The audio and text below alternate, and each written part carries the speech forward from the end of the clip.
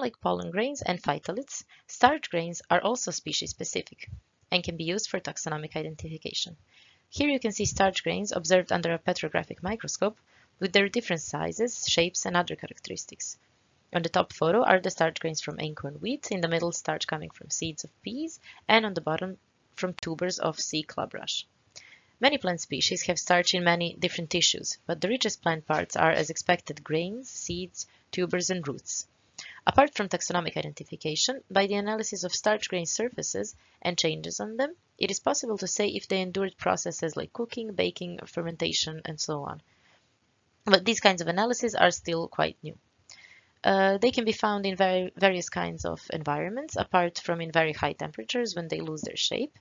And the samples are the same as for phytoliths, usually soil packed in bags, and also residues from artifacts like grinding stones, pottery, knives, and so on.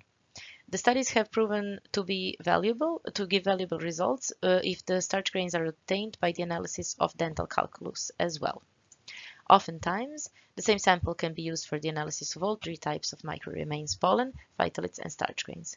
So what can we say based on the analysis of starch grains?